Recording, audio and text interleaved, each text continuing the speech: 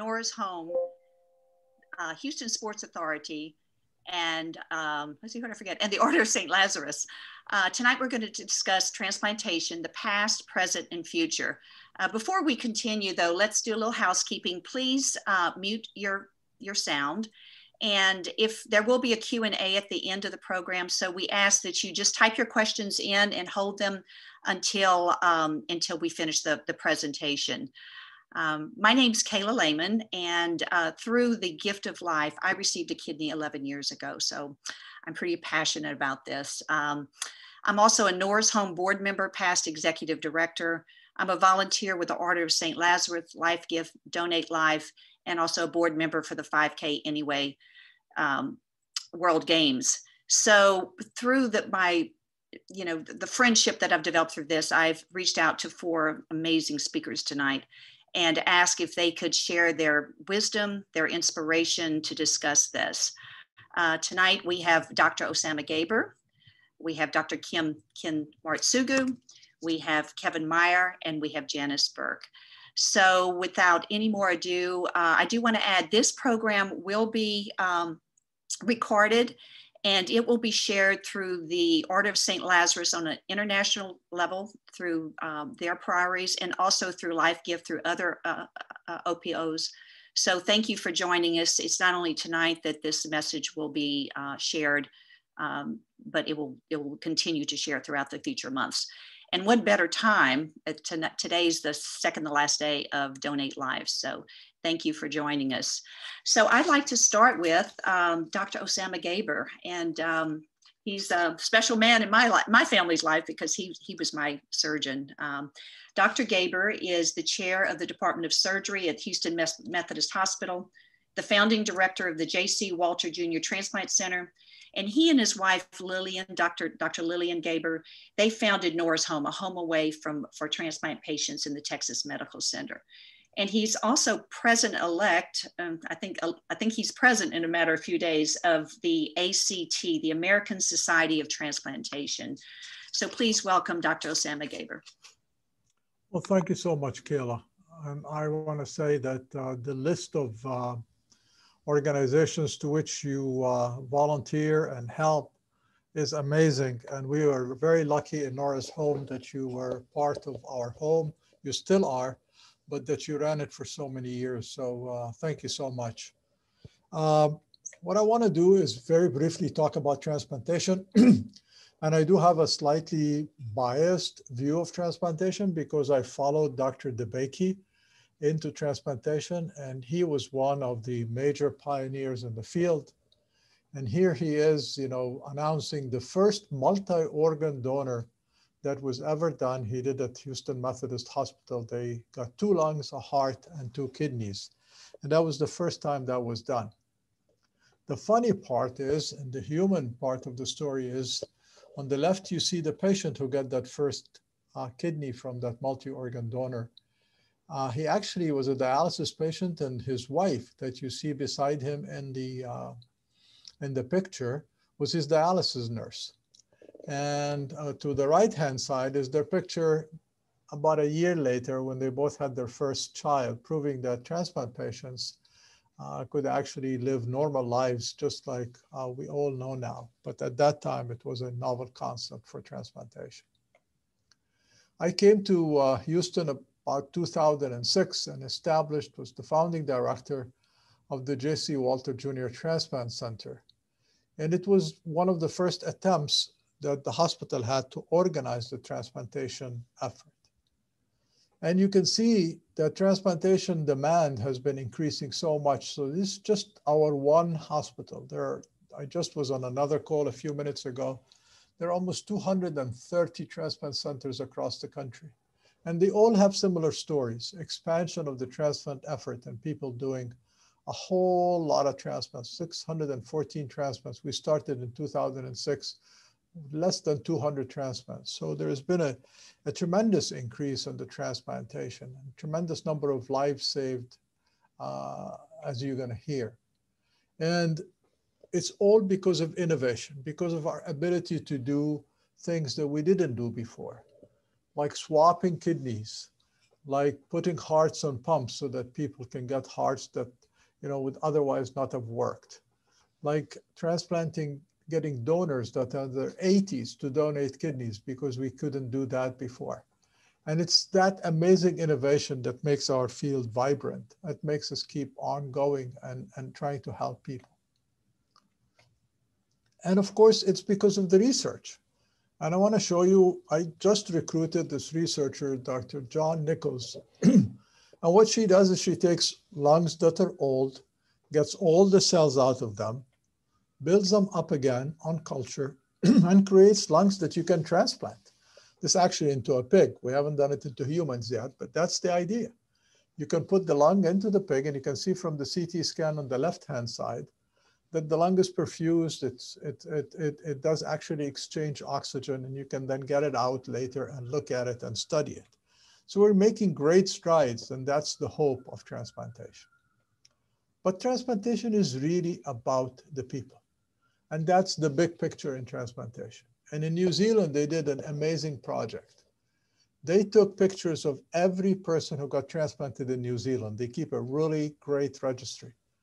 And that picture, they put it in one line, and it lasted almost 5 miles long picture of all the people they transplanted. And then this is just a picture of some of the people that came to take a picture in front of their picture. But that just gives you an idea of the power of transplantation. These are all, look to us like normal people. They just all had transplants and all live normal lives. The problem is the need for transplantation is ever growing. This is the number of people with kidney failure. And you can see these curves keep going up. There's almost no abatement in these curves. And it's the same thing for liver disease, fatty liver disease, because of weight gain and bad nutrition and whatever we have in our food. You can see that the number of children with admissions with non-alcoholic steatohepatitis or fatty liver disease just up to 2010. And these curves keep going up every single year after that. Same thing with heart failure. You can see heart failure just keeps going up every single year, and the need for heart transplantation will increase. The big picture is, if you look at this curve, and I'm sorry, I don't want to give you a scientific presentation, but the number of people on the list at some point was 121,000. It's probably more than that right now because I made this slide about a year ago. But the number of transplants we do is around 30,000. That gap between the gray line up top and the red line below is what the big picture is. We need more donors. So there is no way for us to get through to saving all of these lives without getting more donors.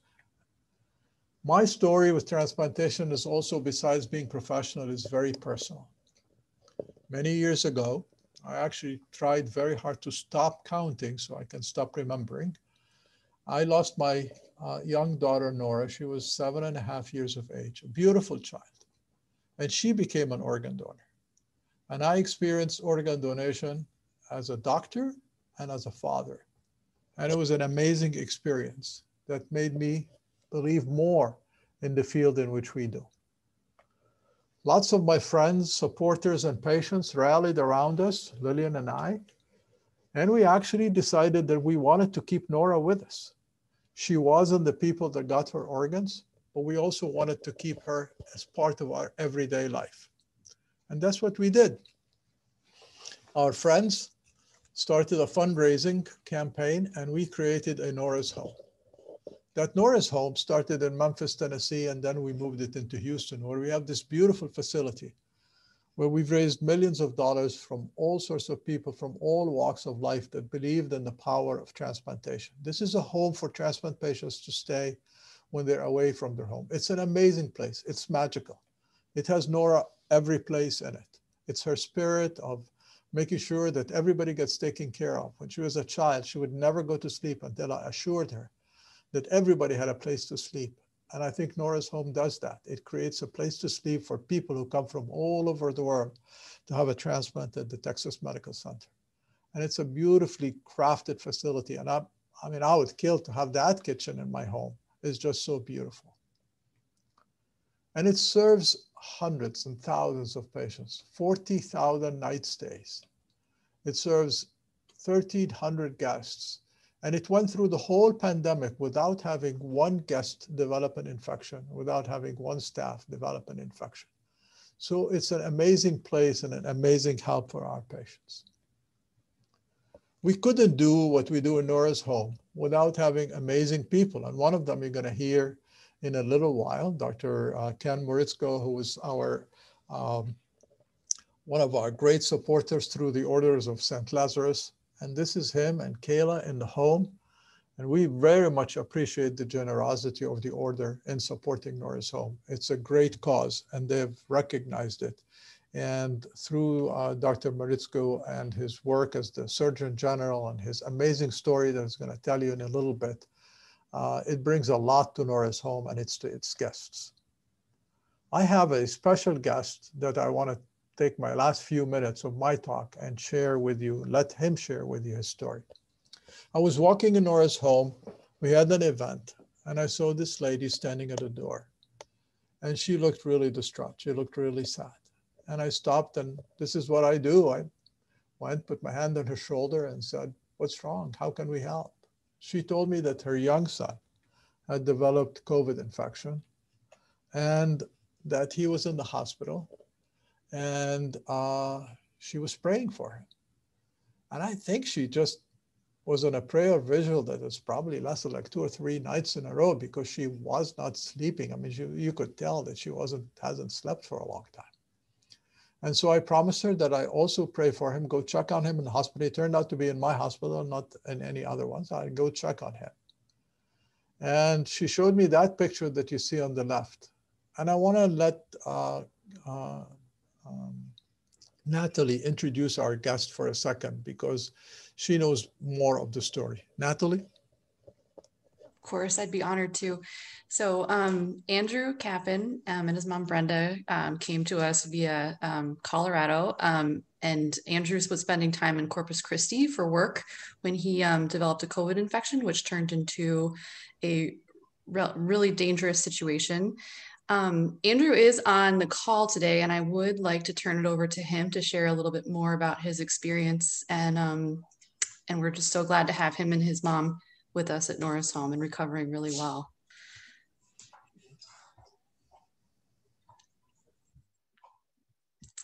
I'm looking for Andrew, if you have. He's there, he's just on mute. He needs to unmute. Yeah, there we go. There we go. I got it. Thank you. I kept hitting the button. Yeah, sometime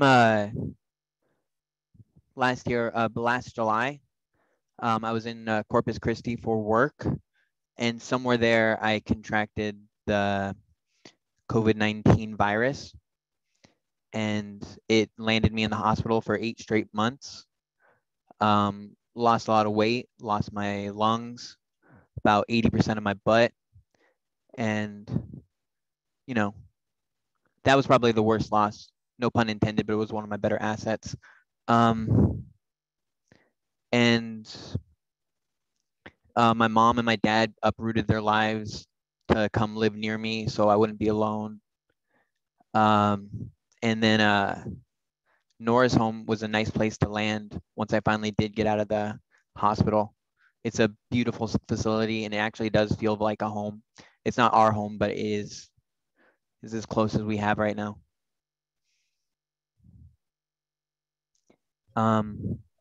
You had a double lung transplant, right? Yes, sir.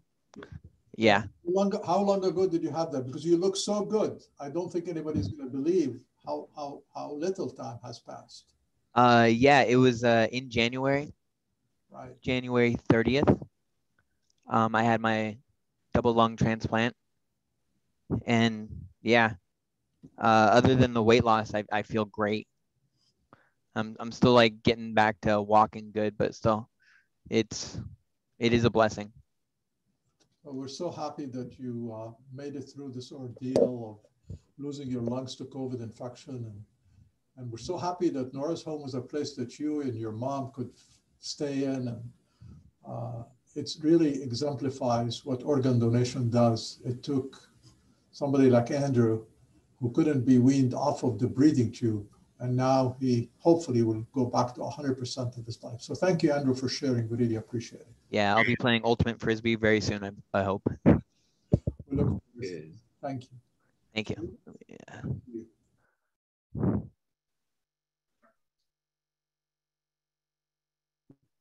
Thank you, Dr. Gaber. Do you have anything else to add? No, you're good. He's always, I mean, it's so informative, but also his inspiring story makes you, all of us, raise that flag, donate life. Next, I'd like to introduce Rear Admiral Kenneth Moritsugu. And Dr. Moritsugu was the acting Surgeon General of the United States. He recently retired from the board of directors of the Washington Regional Transplant Community, where he had served as a public representative for over 25 years. And in 2007, the International Organ Donation Congress named him the first international ambassador for organ and tissue donation. I have to put this in right now. The bios of all our speakers are so lengthy, including Dr. Moritsugu's and Dr. everyone's. They will be in our notes at the end. So that's briefly describing his accolades. So thank you for joining us out of your busy schedule, Dr. Moritsugu. Thank you very much, Kayla. And good afternoon, everyone. And thank you all for joining us today. Before I rang on, I was looking at our screens. We're in 3 full screens on this call. That's at least 75 people. And I think that that's really fabulous, because your presence is a visible manifestation of your commitment and passion to helping and healing. As Kayla introduced me, I'm Dr. Kenneth Moritsugu, the Grand Prior of the Military and Hospitaller Order of St. Lazarus of Jerusalem here in the United States. I'm a physician and a former Surgeon General of the United States. The Order of St. Lazarus is a Christian ecumenical chivalric organization dating back all the way to at least the 13th century, dedicated to the chivalric ideals of faith, honor, and charity by promoting Christian unity and the relief of human suffering. Simply put, we are trying to be good people doing good things. Here in the United States, in carrying out our mission, we've focused on 2 areas of special focus: leprosy and organ donation and transplantation. Many of you can make the connection between our order and leprosy with our name, including the leper in the Bible, Lazarus. But there's another Lazarus, the brother of Martha and Mary, who were special friends of Jesus. One day, when Jesus was away, Lazarus died and was buried. When Jesus returned to the mourning sisters, he stated that Lazarus was not dead, but sleeping. He proceeded to call Lazarus, who rose from his tomb alive. And if you stop and think about it, what better metaphor is there than to compare this story of Lazarus, who died and arose from the dead, to the modern miracle of organ donation and transplantation, through which individuals destined to die from their medical conditions arise again from the dead to a renewed life with an organ transplant. Today, I'd like us to consider briefly a medical problem affecting about 120,000 individuals right now. Consider a medical problem from which 20 people die every day. That's nearly 1 every hour. And a new name is added to the waiting list about every 10 minutes. Consider a medical problem for which there is a solution, because the reason fellow human beings are dying is because not enough people are willing to do something about it. Consider a medical problem that doesn't have to be. Well, it's obvious. That problem is the need for organ and tissue transplantation and organ and tissue donation. But what does 120,000 people really mean? Can we put our arms around that? can any of us really picture these individuals? Well, the average NFL stadium holds a little bit less than about 70,000 spectators. So imagine every seat in that stadium filled with individuals waiting for a life-saving transplant, nearly twice over. Although last year about 40,000 individuals were fortunate enough to receive an organ transplant, this represents only about 1 in 3 who are waiting. You know, as Dr. Gaber alluded to, organ transplantation is really relatively young.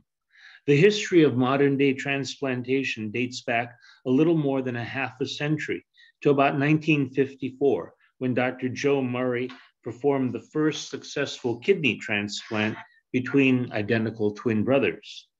In 1967, Dr. Christian Barnard completed the first heart transplant. And in that same year, Dr. Tom Starzl had the first successful liver transplant. But over the years, despite attempts to create artificial organs, to clone organs, or to utilize organs from other species, what is still that rate limiting factor is the availability of organs to transplant. As Dr. Gaber and I'm anticipating Kevin Meyer is going to be discussing transplantation, I want to focus on the other side of this transplant equation, the final common pathway without which transplantation cannot occur, and that is organ donation and the people who make it happen. Organ donation and transplantation are messages of hope, because transplantation is the end of the line option available to people who have exhausted other ways to save their lives. In our great nation, we've brought organ transplantation out of the experimental into the community standard, with people living fruitful, productive lives for years, if not decades. And the one thing we lack is a sufficient number of organs to transplant. And that's dependent on a sufficient number of people, individuals generous enough to consider becoming organ and tissue donors, without whom nothing can happen. Individuals who have organ failure lose their quality of life. They lose their very lives. Their families lose a loved one. Their colleagues lose a valued friend, and society loses. We can and we must do something more than what we are doing. Organ and tissue donation is really a very personal matter that touches people, as Dr. Gaber showed on his presentation. It's a far cry from merely the science and the technology of modern medicine. I know, just as Dr. Gaber knows, from firsthand experience. 35 years ago, my late wife, Donna Lee, died in a severe auto crash. We had talked long before about wanting to be organ donors when we die, and I had the privilege of carrying out her wishes.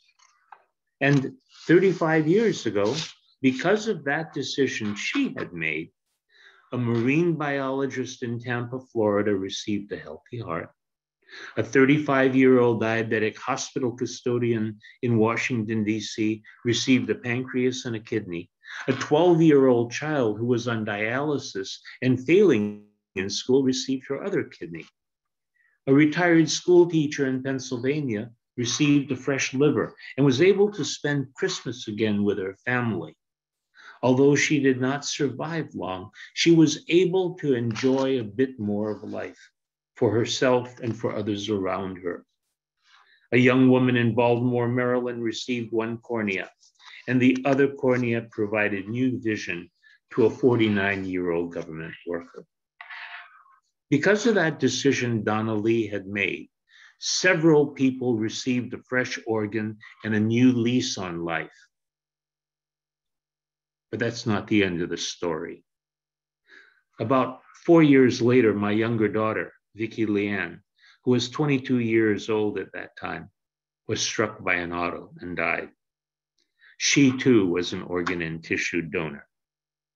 And because of Vicky, a mother of 5 children from upstate New York received a heart and a new lease on life for herself and for her family. A widow with 4 children received her lung. A 59-year-old man from Washington, D.C., active with a local charity, received her liver. A widower with 1 daughter received 1 kidney, and a married working father of several children received the other. A 26-year-old man in Florida received 1 cornea, and a 60-year-old woman in Pennsylvania received the other. Because of Donna Lee, and because of Vicky Leanne, and because of so many other organ and tissue donors, many others have gained from a renewed life and an improved quality of life. My late wife and my late daughter, like so many other daughters, living donors, living and deceased, have achieved extraordinary things. Like a pebble that's tossed into a pond, the ripples of life expand outwards, affecting not just the donors and the recipients, but the families, the friends, the colleagues, the co-workers, and others. And in turn, these people affect so many others in ever-expanding circles of life. Donation and transplantation affects society, not just one person. And that's why we must make it happen. Our program here today is part of our efforts to reduce the number of those waiting for a life-giving, life-enhancing transplant by raising the level of awareness of how much one person can achieve through organ and tissue donation. As the Grand Prior of the Order of St. Lazarus, as a physician, as a former Surgeon General, as a donor family member twice over, I implore us all to become more knowledgeable about organ donation and transplantation, to become advocates to others, to your family, and on your own behalf about this critical life or death issue. Through the kindness of strangers, organ and tissue donation is a message of hope, and it's a promise of life. Through the efforts of people, of individuals, of ordinary people achieving extraordinary things, donation becomes possible. Transplantation becomes the reality. This is where we are today, and we look forward to an improved tomorrow through increasing the legacy of life, through organ donation, and through organ transplantation. Each of us has the power to make a difference. Thank you. Thank you, Dr. Mortsugu. Wow. And you know, you and Dr. Gaber both, I think I'm speaking for everybody here and that we'll hear this, is we admire your unselfishness to donate and your compassion for others. You serve as an example for so many. Thank you. Wow. Our next speaker, I'd like to introduce, he's a friend of mine. And when I had my transplant, I think we only had 2 million in this OPO registered, and he will share how he has just turned this amazing organization, just set an example for all the OPOs in the United States. Kevin Meyer, he serves as the president and CEO of the Life Gift, the organ and tissue donation agency based in Houston, Texas, serving 109 counties and over 200 hospitals and 10 transplant centers. He's a busy man. Meyer serves on the boards of the American Association of Tissue Banks, Donate Life Texas, Donate Life America, and the Organ Donation and Transplantation Alliance. Help me welcome Kevin Meyer. Great. Thanks, Kayla. Gosh, it's such a tough act to follow, following Dr. Gaber and Dr. Mortsugu, who have been incredible mentors and leaders in the field. And I've learned so much from you guys. And it's so nice to hear the words hope and people, because that's what this is all about. And so many friends out there I see in the audience that, you know, we've had the good fortune to meet and know many of our ambassadors of hope. And so Manny, if you could get our slides, my slides up, that would be awesome. So I get the good fortune of talking a little bit about the future, which is one of my favorite topics. And as serving as President and Chief Executive Officer for LifeGift, we spent a lot of time, as have many organ procurement organizations across the country, really focusing on how can we take the progress that we have made and make that progress accelerate and make it more impactful for more people who are counting on us.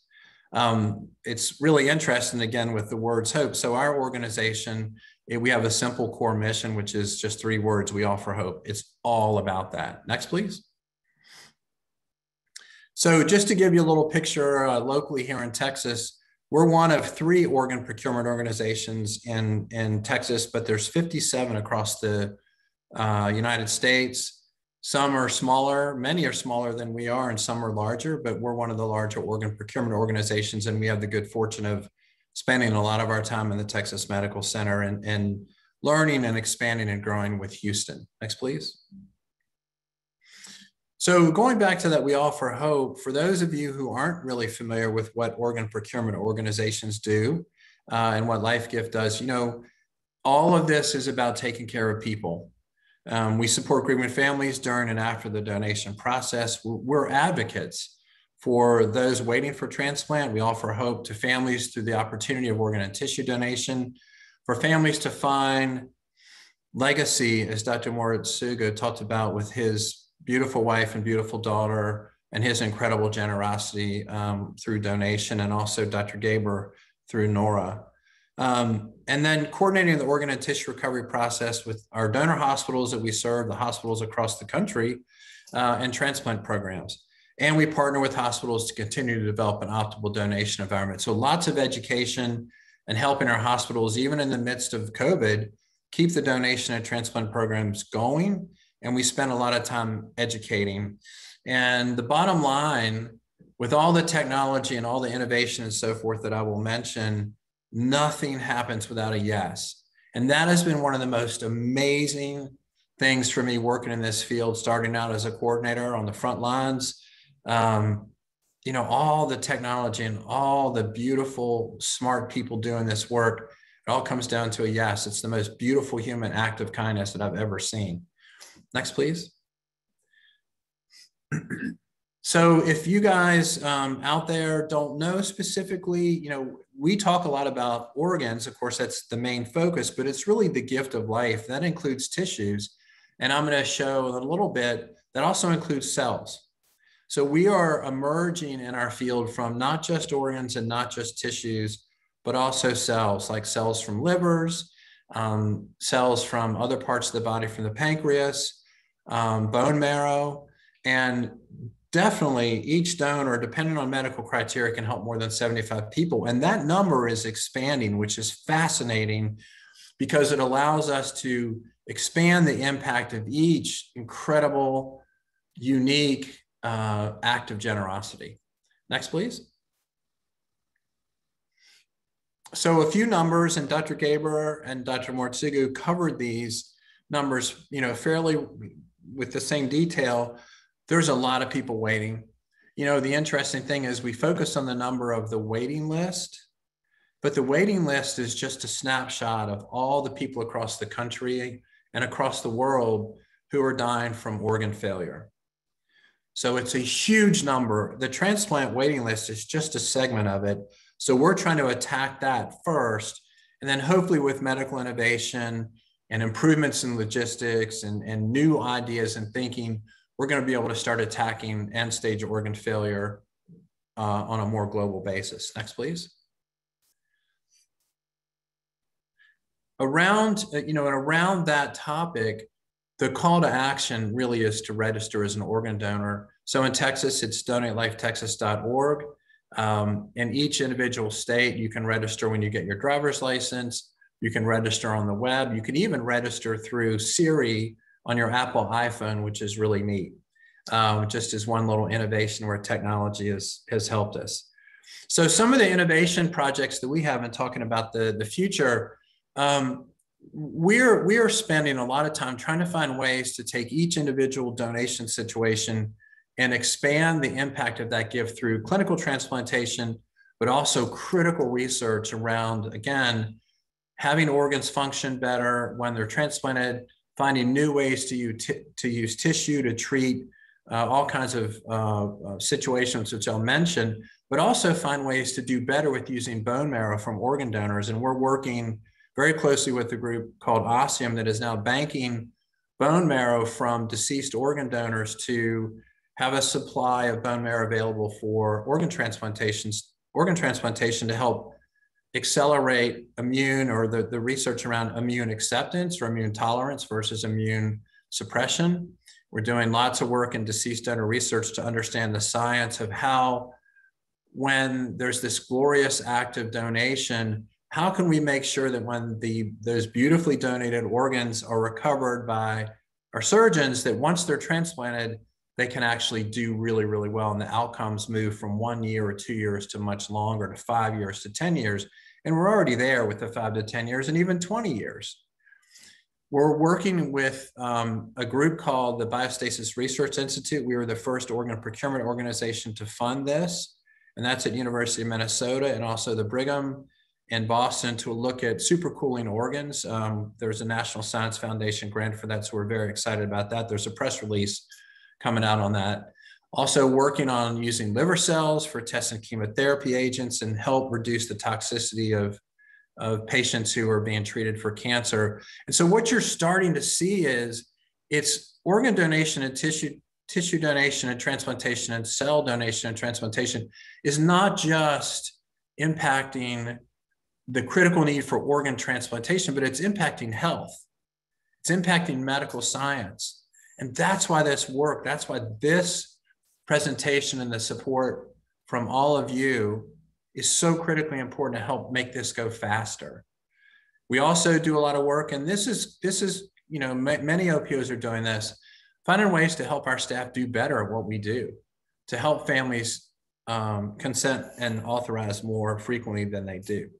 So one thing I always have been interested in from a social cultural perspective, so this takes it away sort of from the clinical science, but you know, when I started out talking with families in 1991 at University of Virginia or Medical College of Virginia and places, that's where I come from, we always emphasized the option of donation. This is before the registries were really up and running. And then as we all became more comfortable and we learned and our societies, both in the United States and across the world, became more comfortable with donor registries, it's become opportunity is the word, right? I'm hoping that by the time, you know, I wrap it up, hopefully not for a long time, that we're going to be able to start talking about obligation. Obligation, a social cultural change where our friends and our neighbors and our families don't look at this as just an opportunity, but they see it as an obligation to help their neighbors and their friends wherever, and their fellow citizens wherever they are. So that's a really interesting aspect to think about. Next. So a couple areas of interest, because of the fact that organs are such limited and precious resources, you know, we don't have enough to go around. So we have to find ways through policy, through the national organ transplant system, to balance the ability of helping the most appropriate candidate in a way that doesn't damage the organ because of extended travel time. So we're always fighting time generally. And believe it or not, most organs are just preserved on simple ice. It's the same way they were preserved in 1968. But broader sharing to prevent accidents of geography, like it's not fair to not have access to an available organ just because you live someplace. There should be equal access to these organs as long as the clinical outcomes are similar. So looking at ways to make sure those organs do well, to find ways to fight rejection and increase immune tolerance, and learning how to connect with our diverse communities so that there's increasing comfort and trust in making the decision to donate. So all of us are spending lots of time on that. Moving into tissue, so that's skin and bone and heart valves, peripheral nerves, corneas, from patients who are organ donors, but also patients who don't have the ability to be organ donors, but their hearts have stopped. The amount of the impact on that. LifeGift is one OPO. Through organ donation and transplant and tissue, we impact 75,000 patients per year. Just our little organization here at the Texas Medical Center. Burn skin, wound healing, heart valve replacement, vessels to help a liver transplant when there's not enough vessel, et cetera, et cetera. And so there's an increase in emphasis now for the future on, again, on cells, even living cartilage to help all of us weekend warriors like me who my knees hurt. I still run, but eventually I'm going to need to have, hopefully, find ways to make my knees not hurt as much. So anyhow, that's a very interesting area as well for people in orthopedics and so forth. Next, please. So the key point, this all depends on a yes, whether it's when we talk with families, but hopefully it's with individuals who have made their wishes known through donor registries. That makes it so much better for families in a terrible situation to know that their loved one has already made their decision to donate. And we support that decision to donate. The vast majority of the time, families will support that. Sometimes they will oppose it, and we will always do everything we can to support the wish of the individual, including, unfortunately, sometimes we have to go to the courts, but we always advocate for the donor because we want to follow their wishes. Next, please. So when you talk about the future, 2020 was such a challenge for all of us. 2021, we're still dealing with this. But our organization, like many organizations on the OPO side, as well as our transplant centers, we had the busiest year we've ever had. We had worked with 452 organ donors, 968 tissue donors, and almost 1,400 organs transplanted. And it's been a blessing for us to work with Houston Methodist and our transplant programs across Texas, who are very aggressive, who never missed a beat during the COVID crisis. A little bit of a slowdown with living donation to be safe, but came right back on. And we were so fortunate. And I have to say, our staff at LifeGift and the staff at all of our transplant programs were absolutely just so brave, and so dedicated to keep this work going to help save lives and fulfill our mission of offering hope. Next, please. Couple big ideas, some big ideas, and I did want to show on the right side of the screen just a few graphs like Dr. Gaber talked about. Donation and transplantation is increasing. It's increasing for living donation, and it's increasing for deceased donor transplantation also. And so living donation is such a beautiful thing. LifeGift totally supports that. It's part of our mission, although we don't actually get directly involved in it. But it is such an important opportunity to get more patients transplanted. And our organization is a member of the Living Donor Circle of Excellence. We were the first OPO to be part of that with the American Society of Transplantation. We have a policy that allows for any of our staff members to become living donors without any impact on their financial situation, their compensation, their vacation, or anything. So we're very proud of that. Big ideas for the future. I hope in my lifetime that we see international organ sharing and matching. Because of the diversity of our communities, the best way to get a great match is to have more people be in the mix. So why cannot we cross the line on the map that's drawn in a pencil? Why can't we share more internationally? So that's the thing I hope for. Genetically modified organs from animal sources, especially pigs, we're very close. We're very close. Cellular transplantation to augment organ transplantation and tissue transplantation. And then ideas of supercooling organs to have on the shelf, if you will, for emergency access. And that's one of the things we want to do with this Biostasis Research Institute, and the Department of Defense is helping to support that. So LifeGift is providing appropriately authorized organs that are not suitable for transplant for this particular work.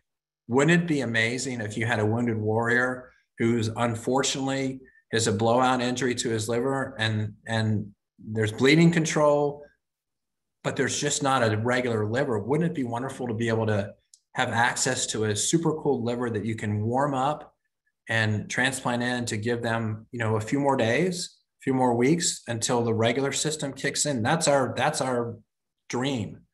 Next, please. So I think I've used up my time. I'd be happy to answer any questions. And I just want to say thank you to the Lazarus Society and to my colleagues and friends here and teachers.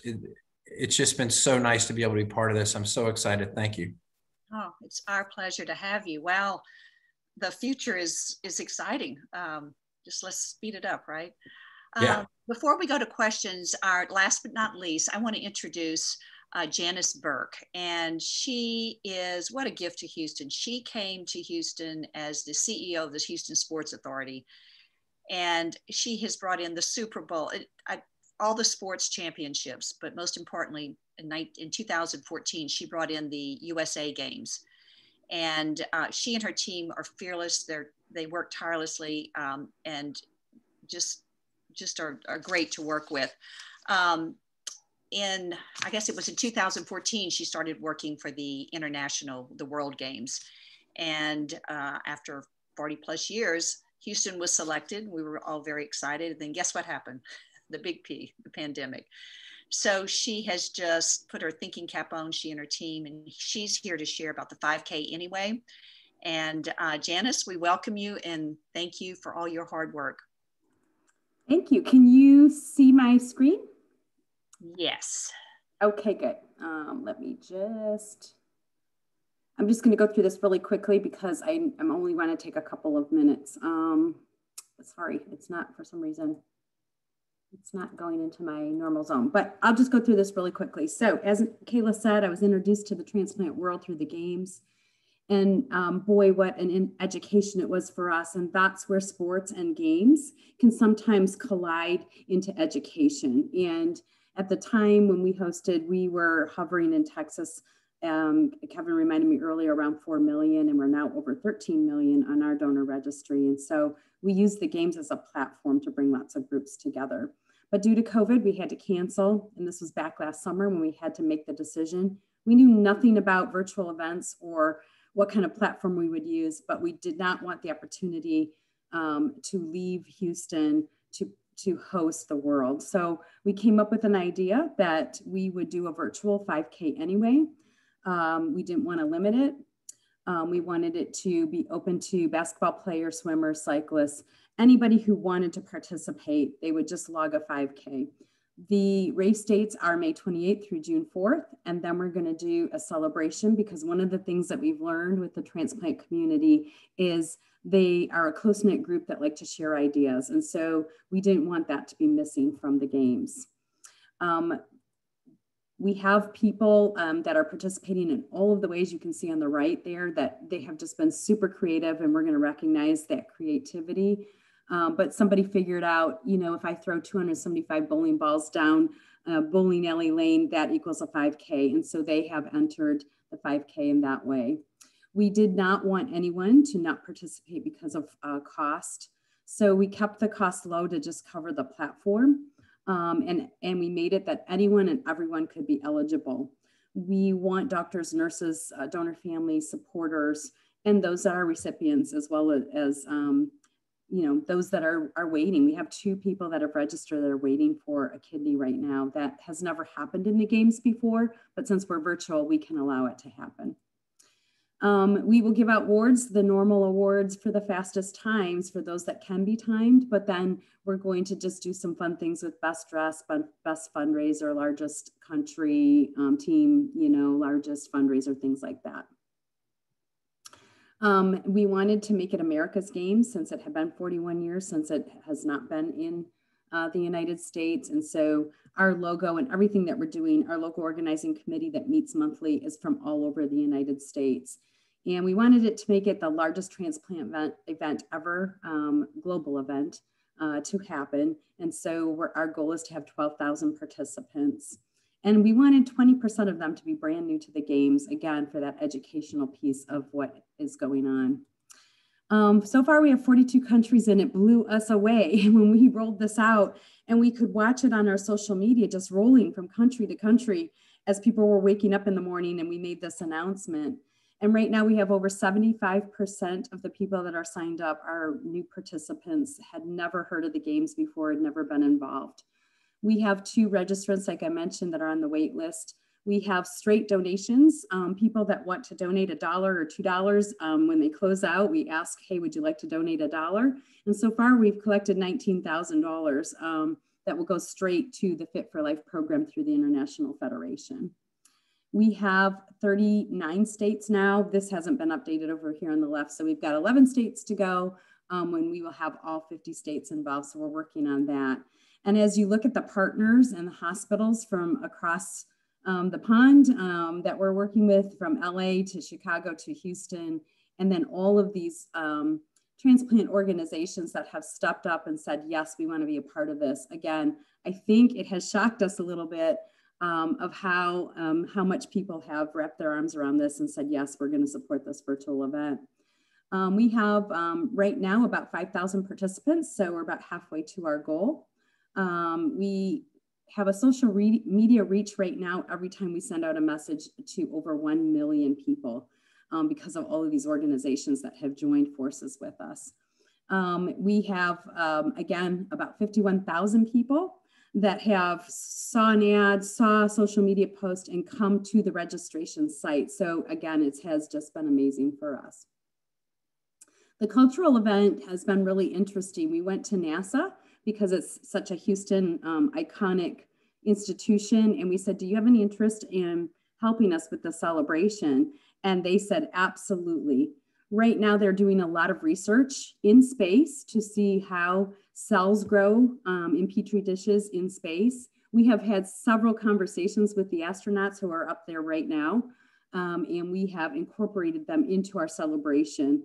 And it's pretty fun to watch as they pass the mic and it floats over to the other astronaut. And as they talk about participating, they have treadmills that they lock their feet into to participate. So we will start in space with the celebration. We will go down to Earth. We want every country to feel included. So we will have different languages, and we will be recording at Epcot Center. Disney said we're in. And so behind our speakers, they will be in the country, and everybody will be tuning in live from these 42 countries. We have Star Power that we've reached out to, Selena Gomez, George Lopez, who both of those have had kidney transplants. We are in conversations with their foundations. Jeff Bagwell, we're talking to him at the Houston Sports Awards and found out that his very best friend from childhood had a liver transplant. So he's super passionate about it, and he will be involved in our celebration event. And yesterday at our 30-day kickoff event and media event, I found out that Calvin Murphy, longtime Rockets legend, part of the NBA, Hall of Famer, his daughter had a transplant, 2 transplants, an 8-hour surgery. And so he will also be joining our celebration.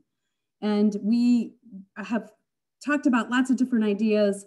Could we do a concert with Selena, on one of the rooftops showing the medical center with Houston in the background, or do we do it at one of the stadiums that we own? So we're still working through those details, and we will have more information in the next few weeks.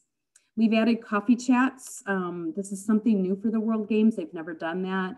And Kayla has been helping with that to get speakers and then allow people to chat. Again, people from all of these various countries, we have a platform that they can listen in their own language if they don't speak English. And then this is one of the really neat legacies, Build a Bear. When you go into the mall and your kids make the bear and you put the stuffing in, and the last thing that goes into the bear is the heart. We thought, what a great partnership that could be. So we reached out to them. They loved the idea. So they have provided 3,600 bears. So every time a team reaches 10 people, they unlock a bear.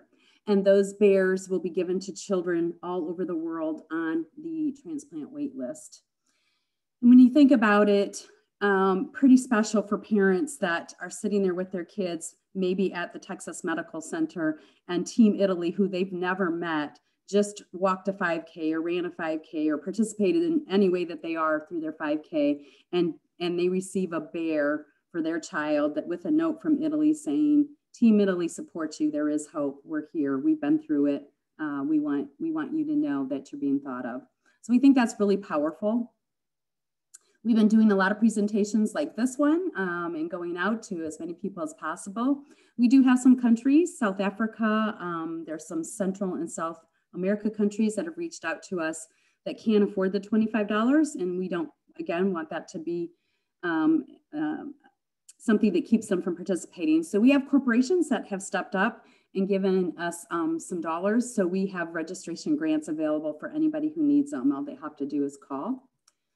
We also are doing custom content for all of the teams because we want every team to at least reach 10 people because that will unlock a bear. And I will tell you from my own experience, I sent out a message to my family and friends. I created a team, Team Janice Burke. I sent it out and I said, hey, if I get 10 of you to join me during the week of May 28th and through June 5th, all you have to do is even walk 5 miles. We'll unlock a teddy bear for a child. Within an hour, my team was full. We had unlocked a bear. And my teddy bear is going to a little boy at Boston Children's Hospital who is waiting for a heart. And you would have thought when I contacted the mother, and I met her through a transplant chat social media site, and you would have thought that I was giving her $50,000. She couldn't believe that perfect strangers would do this for her. So it is a powerful thing. And last but not least, we're asking everybody who follows us to just hashtag 5K anyway, because we can capture all of the media that is happening right now. We think we're on track to hit about 5 million media impressions on social media. And then last but not least, let me just exit this and I'll show you just what we did yesterday real quick. Sorry.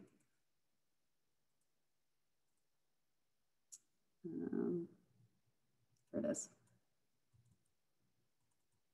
Can you see the pictures? This was our event yesterday. The mayor, Mayor Turner, Mayor of Houston came out. The Houston Rockets have joined our efforts. They are a partner. They normally do a Rockets run. And so they are working with us to combine their runners with our runners. And yesterday we rocked the 5K anyway. We all painted rocks. Houston's a pretty artsy city. And so we are taking these rocks with the Donate Life message, with the 5K message, whatever message people wanted to put on there to get across that organ donation is important. And we are putting them all over Houston. So these rocks will be popping up everywhere. And you can see there was a large turnout there. So thank you for letting me tell you about it. We'd love to have everyone's involvement. And thank you for everybody who has been just a part of this. I will tell you Life Gift, Living Bank has already unlocked 12 bears. They've been amazing. So it's been really fun to watch. Thank you, Janice. What did I tell you? I mean, she is, I think every corporation needs a Janice. She's amazing. Time's running out, but we'd like to take a few questions. I'll start with one to Dr. Gaber. Chronic conditions lead to more patients on the list, yet these same conditions also prevent people from being donors or may rule them out. Where do we begin solving this problem? So I saw that question, and it's really a very interesting question. Mm-hmm. It's correct. I think we start solving this problem by treating organ failure before it happens. Mm-hmm. And that's been one of our goals in the transplant center. So we changed our concept from being a transplant organization into an organ failure management structure. The idea is that we can decrease the number or the need to transplantation by decreasing the number of people that need a transplant. It didn't occur to me that that would improve the quality of organ donors, but I guess that's a good side impact of that. Mm-hmm. We just need to eat right and exercise and take our vaccines and do all these good things. Yeah, thank you. Kevin, can you expand what it means to supercool organs and how it impacts a recipient? Yeah, so yes, absolutely. So the research is focused on smaller organs right now. And so it's taking organs way, way, way super cool down into even below -80. The big challenge with that is you can freeze organs. It's difficult to freeze complex organs like livers and so forth, but it works. The hard part is thawing them out, because when you freeze things, you get water crystals, and when you thaw them out, the water crystals break the cells. But at University of Massachusetts, Dr. Cork at Oregon, it's actually, there's an article published in Nature a while ago that he successfully did it. So we're past the sort of the main barrier to this. So it's super, super, super cooling into a layer or a status called vitrification, where the organ almost becomes glass. It sounds very science fiction-y, but it's a worthy, noble cause, and it's a great way for people to be able to help impact this by donating organs, hopefully for transplant. If they can't be used for transplant, then we can learn this new approach. Great, thank you.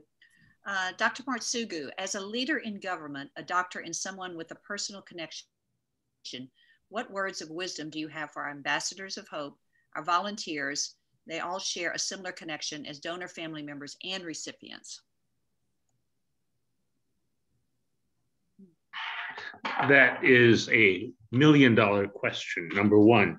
Number two, as Kevin was describing, moving the organ donation community from option to opportunity to obligation, I think that we can definitely do a heck of a lot to increase awareness of the general population.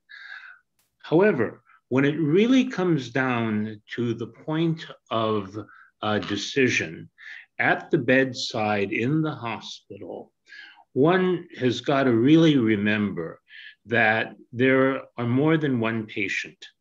There's a patient that is lying on the gurney, lying in the ER, lying in the ICU, but there are also patients who are standing around that patient, and all patients need care. And the one key that I think is important is always treat the family with respect and with dignity. My pastor has said once, the good Lord gave us 2 ears and 1 mouth so that we can listen twice as often as we speak. And I think that that's a very good way of treating donor families, by listening to them rather than trying to speak with them.